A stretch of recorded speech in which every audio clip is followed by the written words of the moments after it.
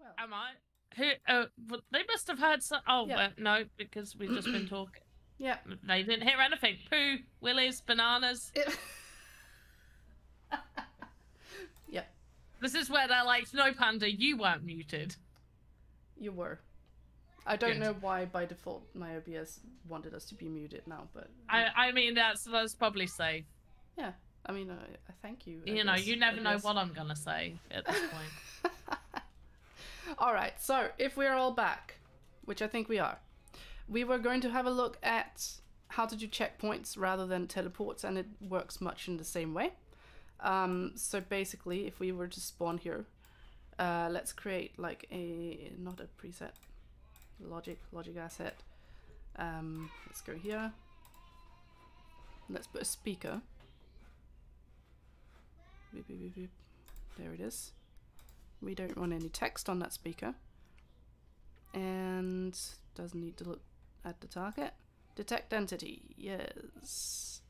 Every avatar in range, that sounds good. Let's decrease this one a little bit. Like that. And message to send, we can say spawn checkpoint. That was not correctly spelled. There we go. Then we put an asset spawner. Dude, oh, actually, we're going to quickly. Oh no, that's not necessary. No, let's just do it. Okay, we're going to make the checkpoint. We're going to put an asset here with the tag checkpoint, and I'm not going to do the whole plant thing. I would usually do that, but we don't need to at the moment for this explanation. Let's go here to the hierarchy. Let's select save to preset and just give it the name checkpoint. So now we can delete it and we can have an asset spawner. There we go. Asset spawner, where are you at? Let's make sure that spawns exactly where we want it to spawn. Use a preset, select that one, select our checkpoint that we just created, and we edit the message to spawn checkpoint, which was, I misspelled spawn. Okay, spore checkpoint is going to spawn our checkpoint. Okay, so that should work just fine now if we load in and we run away this side.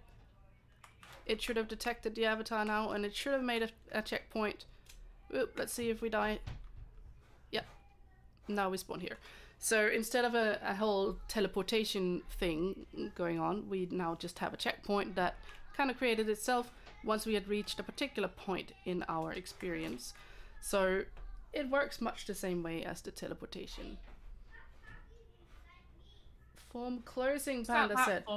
I did. I've closed it out, and I have done an RNG. We got a low one, so Whoop, whoop. Between 2 and 26 people, we got a number 3. 3. And I need yes, a number 3. I always like the low numbers for some reason. I do the low numbers or the very last number as well. So this person has not won a weapon crate before. Yay! Congratulations over on Twitch to Cosmos Dive, which makes sense because we're making something that looks like we're in outer space. So GG's to you. Also, wicked you too. Those little hearts are absolutely adorable. I want them. I want them in real life. Little gem hearts. Oh, that's cute. Yeah.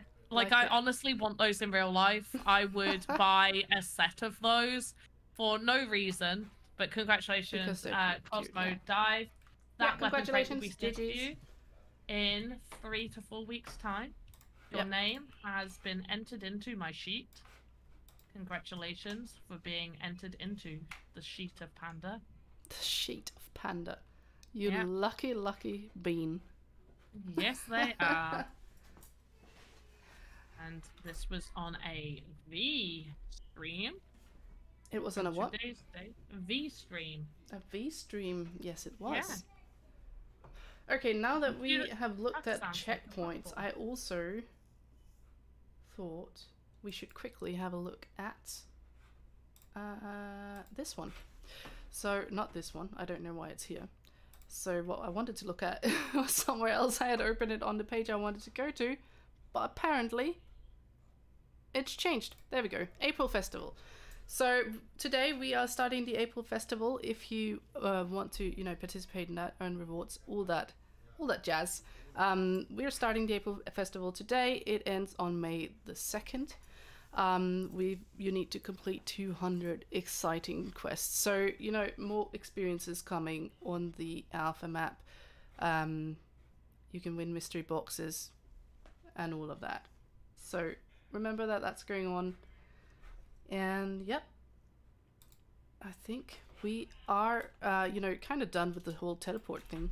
So if you have any questions about teleporting or something that you would like to do in relation to teleporting or checkpoints, let me know. We don't have a lot of time left, but that's all good. I tried, but my building skills only get me to build cubes over cubes over cubes. So, Death First, if you do want to learn how to do better VoxEdit stuff, definitely check out either the VoxEdit Monday stream with me and V, the voice in my head on those streams. This stream, I am the voice in her head. Or you can check out Sparky and Lulalov's streams. Yes. Yes, and they stream on Tuesdays and Wednesdays pretty soon, I think it is. In like 2 hours' time, am I right? Lulalov's in the chat right now. Am I right? Is Panda right? I'm pretty sure. I'm pretty sure it's. I definitely know it's Tuesdays. Today's Wednesday. Today is Wednesday. Oh, is it only Tuesdays? Oh, for some reason I thought it was Tuesdays and Wednesdays. My bad. And 10 a.m. Eastern, which is, let's convert that, 10 a.m. Eastern to UK time. So, much later than I thought, which is 3 p.m. UK time, which is 2 p.m. UTC. So, Lulalove and Sparky do Tuesdays, 2 p.m. UTC. And convert that to wherever you are around the world. Thank you for converting that time. That's no problem. We're used to dealing with a lot of different time zones and converting them constantly. So yes. Yeah, you give me the time in your time zone, I'll convert it. It's absolutely no issue. Can you be reborn a snail or panda when you spawn like Karma? Can you? I don't think you can. I don't think you can force somebody to spawn something. I mean, you can't change the avatar, no. I mean, how cool would that be, though? That should be a suggestion. Can we make that a suggestion, like a change of avatar? So in the rules, I would like to be able to do that. Especially because like in some games you might maybe want to play as a younger version of that person, or maybe you want to play as someone another character or something like that. So I would think that would be pretty cool if you could change. Going off of Lion Soul saying like I'm taking this as like a snail or something, but just imagine you start the game as a caterpillar, okay? And as you complete more and more quests, you then have to become a chrysalis. And you have to dodge, like you become a chrysalis and you're stuck to a plant. And you can only move from side to side. I know this isn't as reasonable because chrysalis just stay completely still. But then that part of the game is you need to dodge the incoming spiders or bugs or something. And then when you successfully dodge, you then spawn into a butterfly. And then there's like the end of the game. Like, get to the most beautiful flower upon the highest peak of a mountain. That sounds like a wonderful game, Panda. What a beautiful little game. What a nice little journey. But like something like that. Like that actually sounds really nice. Really cool. Yeah. Yeah. I want to be able to upgrade a player as the game goes. Yes. What do you mean by upgrade exactly? Like give them more armor, or like, I mean, not really equipment, but like make them look different? I'm associating the upgrade to being similar to the whole caterpillar becoming a chrysalis to becoming a butterfly. So they evolve over time. Basically, he wants to Pokemon. You want Pokemon? Is that where we're going? Why not? Like, level up and increase the avatar to next level. Snail, 1 to 10 quests. Dog, 11 to 25 quests. Why does the snail become a dog? Does the dog eat the snail? Like, there's a cutscene. What is the story behind this? No. There's a cutscene. You do 10 quests, and the cutscene is the dog comes along and eats the snail, and then you play the game through the. Yeah, you then become the dog, cause yeah. And then what happens? Who eats the dog? So then what happens to the dog is it needs, because it's eaten a snail, although it would be better if it's a slug, because slugs can be poisonous to dogs. So then the dog eventually dies, and then you become a crow because the crow pecks at the insides of the dog. Yeah, Panda is off on her imaginative rail again. I'm sorry. No, absolutely. I love when you do that. I always enjoy your stories. I like comrades as well, which is like evolve or de-evolve the player. Yeah. So I cool. Like a little bit like did you ever play Fable? So when you played as in that, the deeds that you did, you could either do bad things or you could do really good things, and your character cool. would change over time. And it's really easy to lean to being really good or really evil in that game. It's really hard to stay purely neutral and keep your normal luck. Yeah. That's really cool. I haven't played the game, but that's a cool mechanic. Yes, I love what Conrad wants. Can we do a quick overview of what you have done and what people have learned today? Yes, we can. So today we have had a look at the teleport system, or a teleport system that you can do in the Game Maker 0.8 single player. Do remember that this doesn't work multiplayer right now. So basically we've created a system where we can go here to the central pillar.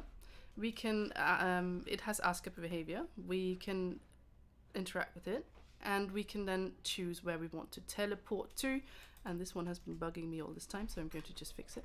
Okay, yeah, so we can choose where we want to teleport to. It's going to send a message to that location, to an asset in that location that'll spawn a checkpoint for us. So when we select to teleport to the ice shrine, which is this one for example, it's going to kill the player and it's going to spawn them at the checkpoint that we spawned here, and then we are going to be able to interact with the teleportation gem here, which will give us the option to initially teleport us back or teleport us somewhere else. And once we do that, the checkpoint that we created in this location is going to be deleted because there's plat behavior on it that deletes it every time we teleport somewhere else, because if we don't delete it, we are not going to be spawning in the correct place. So if we choose to spawn in the fire shrine from here and we don't delete this one, we will very likely spawn back at the ice shrine again. So it needs to be deleted, and if we spawn at the fire shrine from here, it's going to create yet another checkpoint over here to this fire shrine. And yep, that's basically how that works. We have a message broadcaster right here. It tells us that every time we get a teleport message, one of the teleport messages we set up, it's going to kill our avatar, and that's going to be what makes us teleport to the other checkpoints. So that's how that works. We also quickly looked at how to make a checkpoint system, not a teleport system. So basically what you want to do, it's very simple, it's very similar to doing the teleport system. If we have a long road here and we want to have a checkpoint halfway, we can set up a speaker right in the middle here that detects the avatar, and once it detects the avatar, it's going to send a message to spawn a preset that we've made with the checkpoint tag, and once it does that, if we die after that, it's going to spawn us back at that checkpoint. That's easy to get. Dogs sometimes have their noses wet. Why? Because the snail lives in there and leaves their snail trail behind. What is going on here? Dogs have wet noses because snails live in there? Yeah, I think they're like they're rifting off of the whole rabbit hole we went down earlier. Yeah. That's an interesting theory to why dogs have wet noses. Noses? Noses, yeah, their noses now. So what I'm getting from this is people think I should write children's books. Got it. Yeah, do it. Write children's books. I like your little chrysalis story. Would you read my stories to your children? It depends. If we're talking strictly the caterpillar, chrysalis, butterfly, sure. If we're talking some of your other stories that I've heard, maybe not. I mean, I'm always depends on the theme. Let me put it that way. It depends on the theme. But no, you've done an absolute wonderful job of explaining these tutorials. Conrad is singing your praises right now. Thank you. I think he is going to be creating some amazing first games. Conrad, I better see you in the next game jam, the staff game jam. The teleport game jam in the council. We'll just say to Half Dork, you've got to make it a teleportation game jam. Because then he can join. Conrad will be like, right, I got this in the bag. Let me go back to the stream V did, and just Yep. Assess that. Glad I could help. But I think we're kind of at the 1 minute left mark, so I think we'll wrap it up. We did the form winner, right? Yes, we did do the form winner. Cosmos Dive won. Yep. Congratulations again for that. And also, I just want to note that next week it might not be the exact same time. I'm not entirely sure about the day as well. I'm going to update you if we're changing time and day for these streams. Just because on Wednesdays, every second Wednesday, I've got a meeting. So it kind of collides with the time of the stream. So I need to figure out where to move it to so that it does not interfere with that bi-weekly meeting. We can safely say that everybody will have like a week's notice before a change. Like it will be announced on a stream beforehand and be like, look, we're going to change to this time, this day. Yes. For anybody that did tune into V's first stream last week, you will have realized that we both were like, oh, sorry, guys, we've only been here 30 minutes. We got to leave like now. Yeah, that was not ideal. So that was a really short stream. But yeah, we'll make sure that doesn't happen again. But that being said, I hope you guys have a wonderful morning or afternoon or evening or night or whatever it is where you are. And we're going to tune out now. Goodbye, everyone. People. Are